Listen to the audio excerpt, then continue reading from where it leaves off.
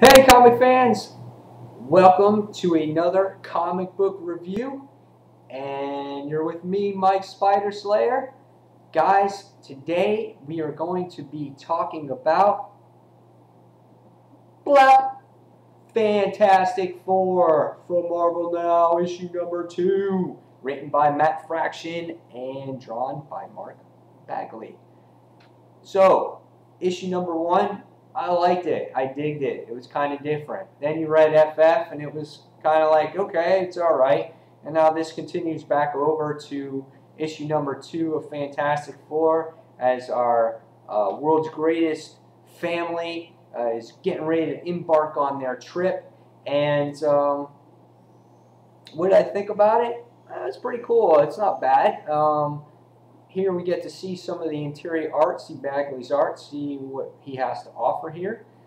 Here we can see a picture of Reed doing the study of his arm that has this disease. And this is one of the reasons why he's going on this family trip to begin with, to find this cure, why his hand or his arm is kind of decomposing. And here is another page. Here you have a page of all the children of FF. And you get to see Medusa and Sue Storm and there's a Dragon Man there, and yeah, a little flying head from the kid there too. So Bagley's art's pretty cool in this. His art just reminds me so much of Ultimate Spider-Man. It's just kind of scary. But what I think of the story, you know, following up from issue number 1 and FF, well, I thought it was pretty cool, and in some places I thought it was a little weird. The art, like I said already, was pretty cool. But the first thing you see is when the book opens up, it opens up at Yancey Street again. And this is like where the Thing defends himself and this protects this street, is Yancey Street. And he yells, and he's like, and he's just like, this is my last will and testament, and I'm only going to holler it once, you know, and he's just like, no, none of you dummies are going to cause us problems on Yancey Street. And he goes on with it, and he's like, good night, Yancey Street, and kind of walks away. So it spends like 2 pages of him just yelling on Yancey Street. Artwork's good, though. I'm like, okay. And then the next thing you see is like the book goes into this depth about, you know, Reed's arm and what it looks like on the inside, and it's like kind of got these cancerous cells, and you know, Scott's investigating it, and he's going to sit there and go in and, you know, find some answers, and everyone is getting ready for, you know, the family's departure, and you know, things can go wrong, you know, but they're preparing for the worst. And you know, it's only going to be 4 minutes while the FF is in charge, which is not that long, and it's 1 year for our family that goes away, and they're going for a year, and that's a long time. But in this issue, you see She-Hulk, Jennifer, and you see Ben Grimm, which is the Thing, and you see them like working out on this weird weight machine. Like, this is just weird, you know. And in this last issue, you saw them working out as well, you know, with the punching bag, and I think it was in FF you saw them do that. Well, here they have this strange relationship or competition against each other to see who's stronger. And I don't know, man. I think Ben Grimm and She-Hulk, they got something going. All of a sudden, he's, you know, they're comparing each other's weight. She's like, oh, I'm going to go after you, you. And she's like getting ready to go on top of him, and they're playing around with each other, and he's like, oh, I got you. I'm going to bench press you. And then Reed calls them to the room, and they're like, "Aw," you know. I thought that was kind of weird and a little cheesy, and I don't know, necessary. I don't know. Maybe it's just showing you their relationship with each other.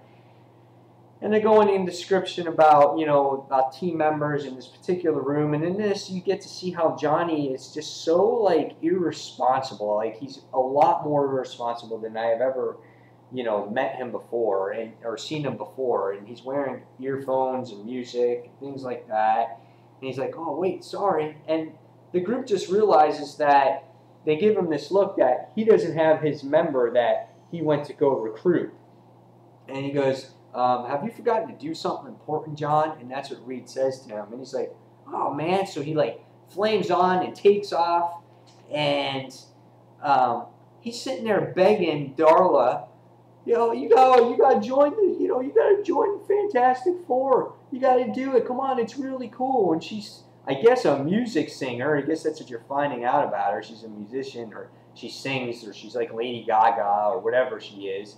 And she's like, I got this tour. I gotta do all these things, and I've been telling you this for like 6 months, Johnny. Have you not been paying attention? And obviously, Johnny has a tough time paying attention. And he's like, come on. He's like, it'll be awesome. He's like, dude, you'll love the Fantastic Four. Come on, let's see. Come on. I mean, you picture him, and he's like this little kid, And they go on this quick adventure to 6 million years before the present. And he brings the little 8-man back, and he brings Darla with him. And they go on this little trip to jump off the 8-man, and then he goes and gets on, what is it, Devil Dinosaur or whatever he is.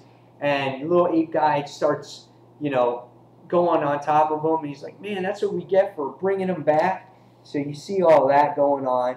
And next thing you see is time's up, and they have to escape the portal, and they go together. And she's just like, wow. She's like, bon voyage, that's a thing that people say, right? What is that all about? That was kind of cheesy too. And just like that, bam, she's on the FF. She gives up her music career for a whole 4 minutes. She probably thinks nothing's going to happen. So they're getting ready to board the spaceship, and everyone's going on. And he's like, here we go. It's only for 4 minutes. And obviously Johnny Storm's just taking it all lightly. And they're like, see you soon, guys. See you, whenever.